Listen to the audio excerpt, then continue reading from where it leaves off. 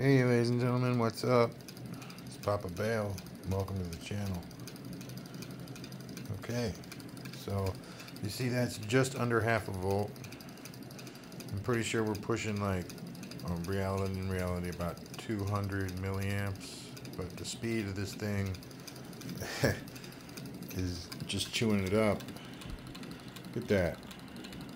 How fast that's going for half a volt, man. That's crazy. Awesome though. I mean, it's crazy awesome. It's not like a bad thing, you know. It has a lot to do with this switch that I'm using and the coil underneath. It's another 16 gauge 250 turn coil.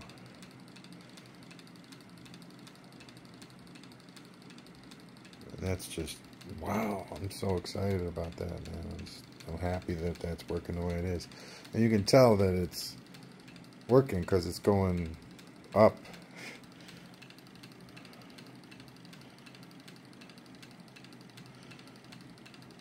As to where the switch is, it's not going down, it's going up. That's awesome. Here, let me just give it a little bit of juice and we'll see what it's really all about here.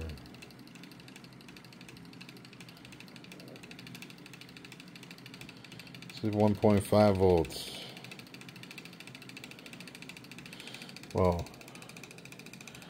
1.3.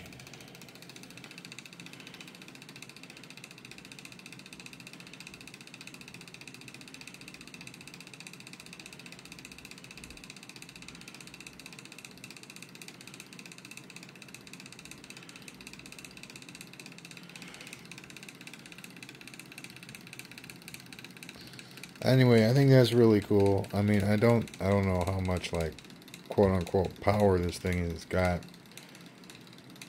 but I know that it'll work at under half a volt. And I'm happy about that. And now what I'm doing is I'm getting the rotor with the bigger magnets, the 9 magnet rotor that I was using before.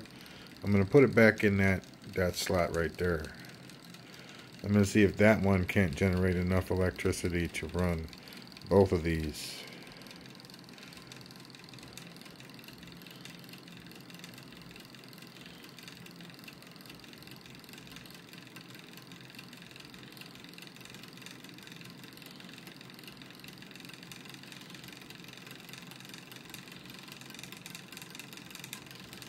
Alright, well, that's it. That's all I got. I think it's pretty cool.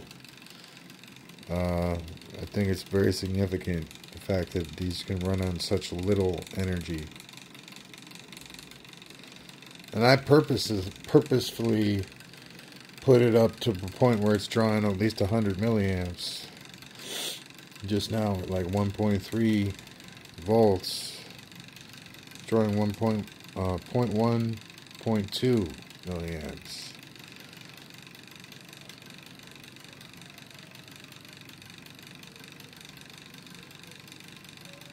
Just look at that, man. That's freaking cool, dude. I'm just like blown away just looking at it,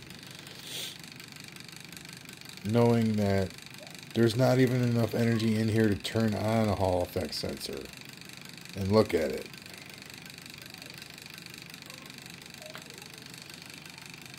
That's freaking awesome. Alright. Bye now.